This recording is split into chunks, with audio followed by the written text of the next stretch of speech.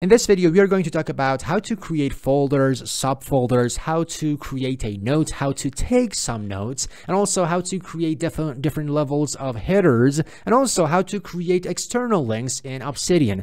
So please stay tuned. So first of all, let's talk about how to create folders and subfolders.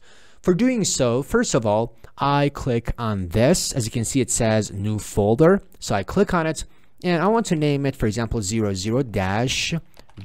That's it, and I press enter. And now I want to create another folder inside this journal folder. In order to do so, I right click on this folder, and then I choose this one, new folder. And as you can see, inside this folder, we have created another folder, and let's call it collections. So now suppose that I want to create a note inside this subfolder.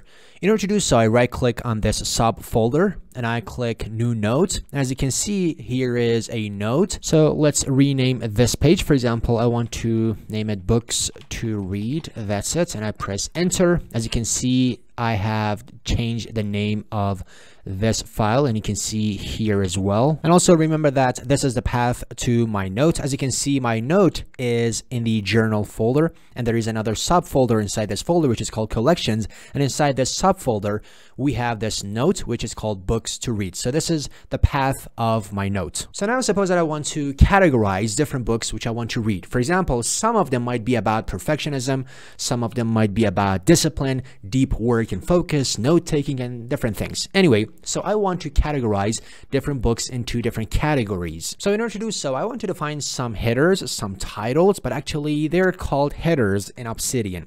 So I want to define some headers. In order to do so, I put a hash symbol, and after that, I should put a space, and after that, I can type whatever I want to type. So this is perfectionism. So this is actually a kind of title. It's a kind of header. And the important note is that you should remember to put this space. Otherwise, if you don't put this space, it is going to consider this whole thing as a tag, not a header. So remember to put this space. So as you can see, this is a header, this is a title. So I press enter. As you can see, this is a header. So now suppose that I want to add two books under this category. So one of them is this book called How to Be an Imperfectionist by Stephen Guise, and the other one is the book Finish by John Acuff, which is a very good book. And suppose that I want to convert these normal texts into headers. In order to do so, I want to convert, for example, this one into header 2, because actually this upper category is header 1. As you can see, it has one hash, so it is called header 1. So let's suppose that we want to convert this into header 2. I mean something, a header, which is a subset of header 1. So in order to do so, we put two hashes, and after that, you should put a space. Remember to put this space. So as you can see, this is header 2, and let's do the same thing for this book as well. So two hashes and a space. Remember that when you put two hashes, it is header 2. When you put one hash, it is header 1. And maybe you ask, how many headers do we have? The answer is 6 headers. So we have header 1, and you can have a subset for that, and that is header 2. Once again, you can have a subset for that. It is header 3, and all the way up to header 6. That's it. As you can see, we can define header 1 all the way up to header 6. So that's it. Let's delete this because we don't need them and they were only for explanation purposes. So for example, I want to copy this part and I go to Obsidian because I want to paste the rating of this book. So if I press Ctrl V on my keyboard, you can see it pastes that whole thing with that table structure. But I don't want this, so I hover my mouse into the boundary of this table until I see this hand icon thingy. So I click on it and then I press delete on my keyboard. So I've deleted that. So instead of pressing Ctrl V, I press Ctrl Shift V. So Ctrl Shift V is actually pasting as plain text. So if I right click and if I click paste as plain text, it is going to do the same thing. So anyway, let's clean this text. So this is the rating.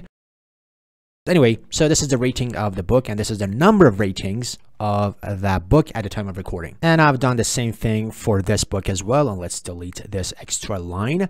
And suppose that I want to add the Amazon link for each of these books. And it's very obvious that one of the things that you can do, which is not very good and which is not very beautiful, is to copy this link and then go to Obsidian and, for example, paste the link. But this is not very beautiful.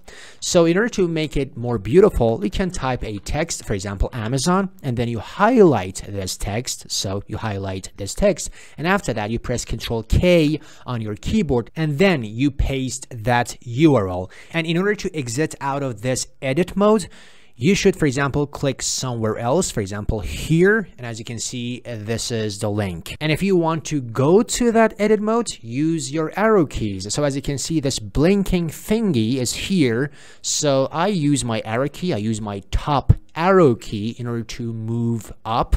So in order to go to the above line, so I do that, and as you can see now I go to the edit mode.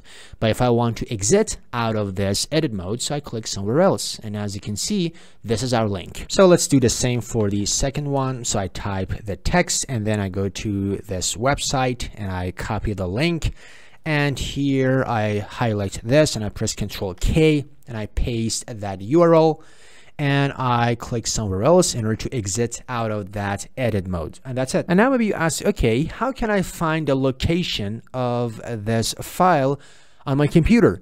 So in order to do so, as you can see, we are working with this file. So I right click on this file. And as you can see, one of those options is show in System Explorer. So I click on this, and this is your file. This is the name of the file, books to read. And as you can see, the extension of this file is MD, which means Markdown. If you don't see these extensions, you should go to View tab. And here, as you can see, it says file name extensions. And by the way, if your window is very small, you cannot see that. So you should make it bigger. And after that, you can see this option. So if I check this one, yes, I can see file name extensions. But if I uncheck this one, no, I cannot see that. So you should check this one. And this markdown file type is very common. This is not something exclusive to Obsidian. There are a lot of other softwares and tools that they use Markdown as well. So this is a very common file type. This was one of the videos of a step-by-step tutorial playlist of Obsidian. You can find the link to that playlist in the description below. And also we have other playlists for other topics, which you can find them on the channel page.